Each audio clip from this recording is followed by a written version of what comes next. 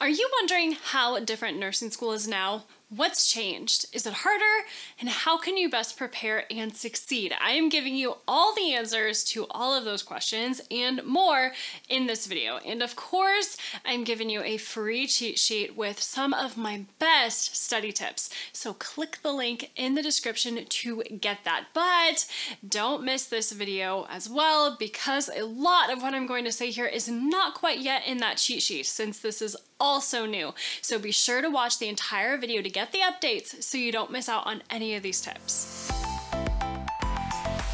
Hey there, friend. My name is Christina Rofano, and I am the creator of the Nursing School Planner and the Nursing School Show, where we walk you through how to pass nursing school step by step. Now hit that subscribe button and click the notification bell, and let's dive in. So what's different in nursing school now? What's changed? And really the answer is just about everything. So let's go through it. The biggest change is that your clinicals may or may not be, well, real life clinicals. You're probably going to have fully online nursing clinicals or some sort of hybrid model where you have some of it online and some of it either at school or at a clinical facility.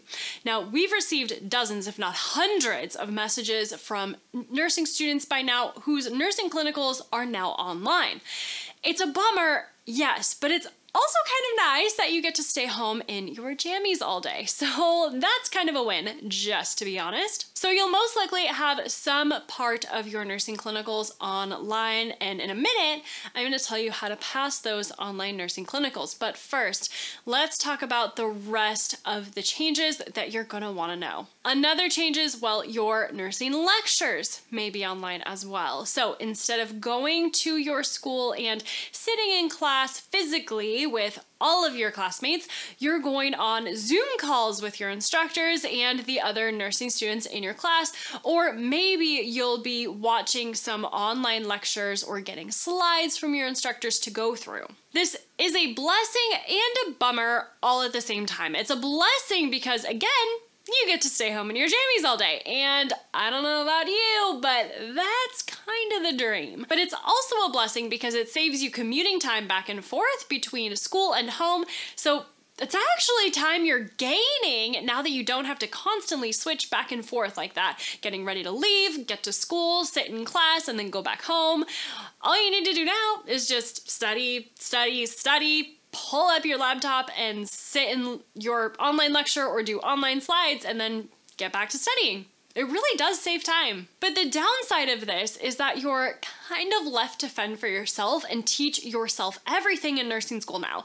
So that ends up being a huge issue, especially if you're used to having someone teach you and you're not very good with learning by yourself from a textbook at home. Now, if you are a Nursing SOS member, this does not apply to you. Don't worry at all, I've got you. All you need to do is log into your dashboard and click on the topics that you need to learn about for class and let me teach it to you. Easy peasy, it's really as simple as that. But if you're not a Nursing SOS member, no worries. I have some really great study tips for you that I'll get to in just a second. But first, I want to talk about one of the biggest changes to nursing school now, and that is not having access to your instructor, not having access to the other students, and basically kind of being alone the whole time. This is the biggest problem that I've seen with classes now moving online. I have had literally hundreds of students message me worrying about feeling isolated, not getting their questions answered from their instructors, and not being able to interact with other nursing students. This is a huge problem. Nursing school is tough as it is, and then we go and let students figure it out themselves with no resources.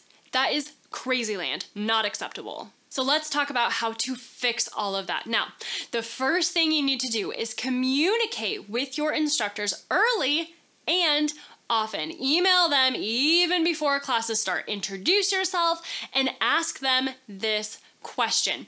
How can I be successful in your class this term? Friend, this is gold. This does two things for you. They may give you some insight and tips that you never thought of, and it shows them how dedicated you are to being successful in their class.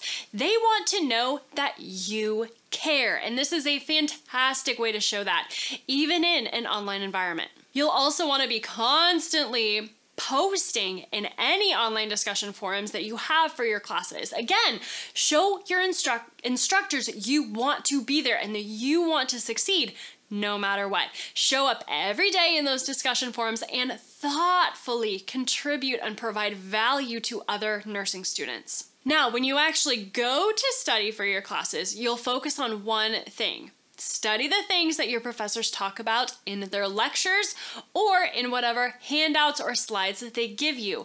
What your instructors write or say in their lectures are the things that they believe to be the most important for you to know, and therefore are more likely to show up on your exams. So those are the things that you will want to spend the majority of your time and energy learning. The same thing goes with your textbooks. You've heard me say it time and time again.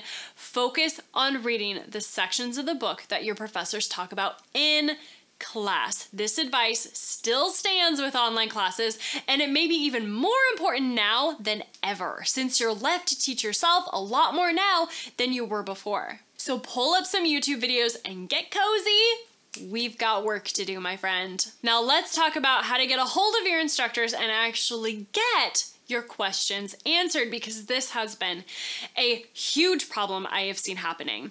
On our live Ask Me Anything show, many students have asked us how to get your questions answered when your instructor never emails you back. So here's what to do. The first thing is to, well, not give up. Email them every few days until you get a response. And then if it's been more than a week or so, about a week, you still haven't heard from them, move up the chain of command. Send an email to the department head, the nursing department head, the dean of nursing, whoever, but move up the ladder and advocate for yourself. Of course, this will vary depending on how important the question is. Some questions may be more vital to your success and you may need a faster response. In those situations, you may need to contact someone else sooner. But if it doesn't need a fast response, you can probably get by with emailing them a couple of times throughout a week or so and then move up the chain of command. Also, emailing another nursing instructor from your program can help too. They will be able to get a hold of your other instructor a lot easier than you can, or they may even have the answer for you, which would be even better. Now, on to how to rock nursing school clinicals, even when they look a little different now than they did before. A lot of nursing programs are using case studies to help supplement your clinical experiences. Now, case studies are not as scary as they sound, and they can actually be pretty fun. I had a fantastic instructor in nursing school, and I always loved her case studies, to be honest. They were unfolding case studies, so the more questions we asked and the more things we assessed for with that made-up case study patient, the more info she would give us. It was pretty cool. I talk about how to rock case studies here in this video, so make sure to check that out. The key thing is that you need to develop your critical thinking skills and ask the right questions. That is key. This comes with time. So if you're just starting nursing school, do not freak out on me, friend. You'll get better with more and more practice. And actually, that goes for everyone in nursing school. The more you practice, the better you will get. In that case study video, I walk you through 9 key critical thinking questions that you have to ask yourself as you study. It's the best. You must head on over there and watch that video after you are done here, okay? Deal? Deal.